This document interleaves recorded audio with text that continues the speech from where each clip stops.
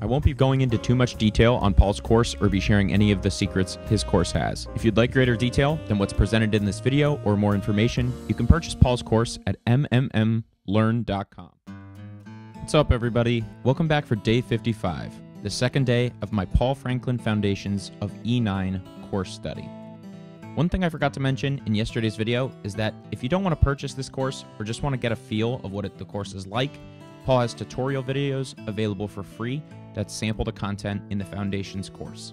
For example, his comparison of the pedal steel guitar and six-string guitar can be accessed for free if you provide your email address.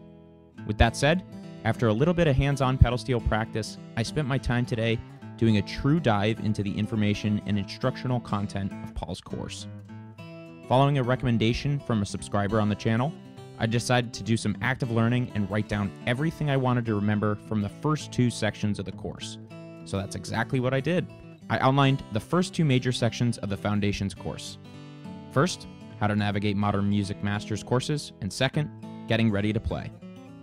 The first section was a very brief overview of how the programs on this platform operate, but the second main section is where things started to get fun. The second section, getting ready to play, contains tons of information about the pedal steel. You're greeted with an introductory message from Paul, then he shares all sorts of information ranging from the parts of the pedal steel guitar to a basic tuning translation for players coming from the six-string guitar to open string intervals on the pedal steel. All the information in this section is fundamental to playing this instrument.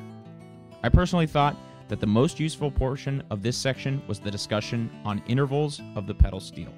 I've discussed intervals on this instrument in some of my previous videos, but my early explanations and insight were nothing near as concise and as accurate as Paul's are. He breaks down the intervals between all the strings and labels everything very clearly. Also, after presenting the string intervals for when the A and B pedals are pressed and not pressed, the course includes a useful quiz to make sure you're grasping the info.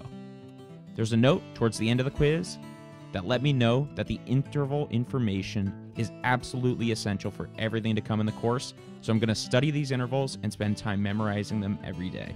After 55 days of playing this instrument, I have an intuition of where I can find major and minor chords, but I didn't have a clear sense of where everything was. Seeing how both those types of chords are made now makes it clear. Paul presents the four major triad groupings and explains major chord inversions. Aside from a college guitar course, I don't have any formal music theory instruction.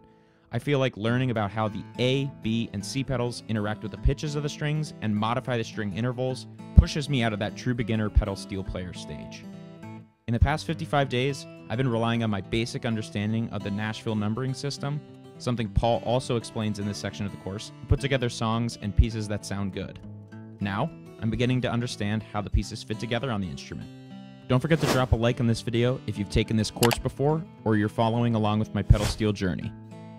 Overall, the second main section of the course contains awesome videos, well-organized charts, and valuable information. I can't say I have anything to complain about up to this point because it's all concise and clear. Thanks again to everyone who recommended the course to me previously. I have a good feeling that this is going to be an enjoyable learning experience in the upcoming days. That said, thanks for watching. Leave a comment below with your favorite song which Paul Franklin has played on. There's got to be so many out there because he's probably the most respected steel player in the music industry right now. And as always, play every day.